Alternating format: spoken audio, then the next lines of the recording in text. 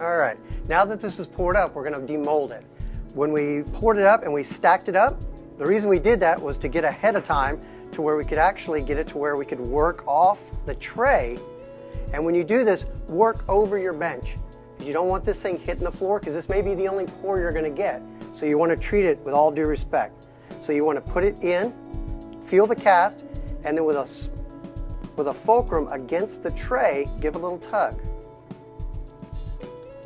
It also has to come off the same way it came out of the mouth.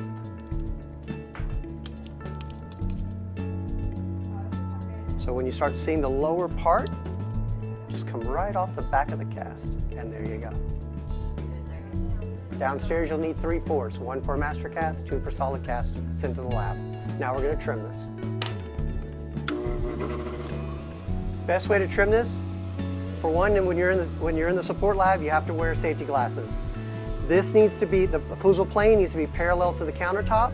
So if this is not absolutely flat, use your teeth as your plane of occlusion. Hold it up, and we're going to cleat the back. We're going to make it flat so it's perpendicular to the plane of occlusion, so now it can actually sit up flat. So now all I have to do is use the cleats as my guide to then grind the back of the cast. And as the wheel turns, it's pulling it down to the table, so I'm getting more support. So with my fingers, I just guide it. This really helps to get your cast nice and flat, so when you do anterior work, it doesn't create an optical illusion from the mount and from the incisal ledge.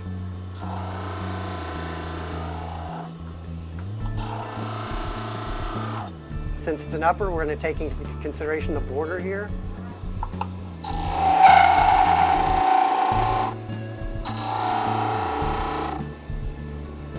And most of the time, with this steepness of the vestibule, you got to watch the anteriors of the teeth so they don't hit the blade. And you're looking at here, you're not watching your teeth, and you grind your teeth.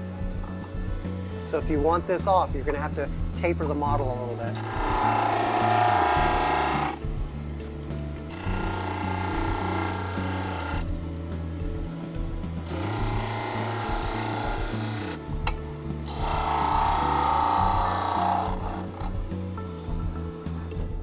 We're just going to do a gross elimination of the material, and then we're going to finish it on an arbor band.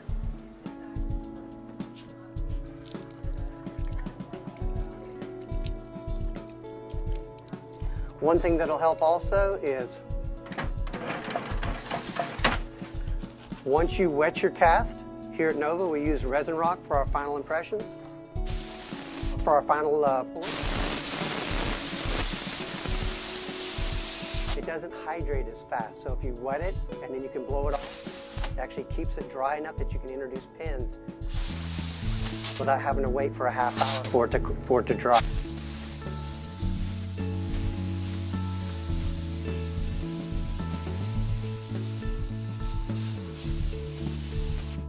There you go. Now we're going to go to the lathe and use an arbor band. This is your arbor band. You probably saw a video earlier with Maria showing you how to put it on. It's in your D1 kit. Find it. It's a real help now and when you get down to the final clinic in your 3rd and 4th year. Goes in here. This is a quick chuck.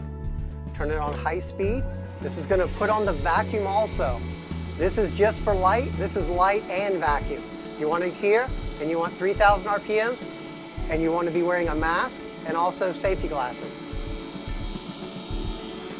Put the teeth in your hand, so if it kicks, it'll actually kick the teeth in your hand and not kick it against the machine this way. This is kind of intimidating at times, but if you'll just touch it at about 6 o'clock or 6:30 on the bottom, you'll realize that this is the cutting surface and this is where it's controlled.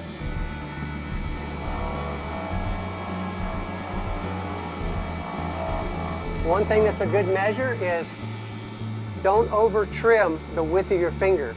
If you trim too narrow, when you pin it, it's going to split the cast.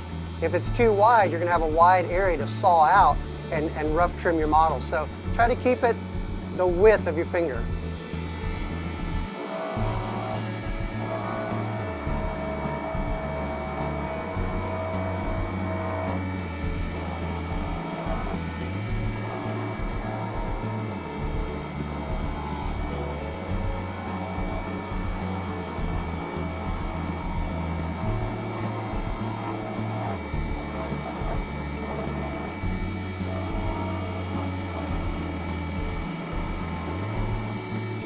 then we're going to put a taper back here so it actually doesn't get locked into the base. So once you get that, turn it sideways, create the taper, and just for good measure, come all the way around.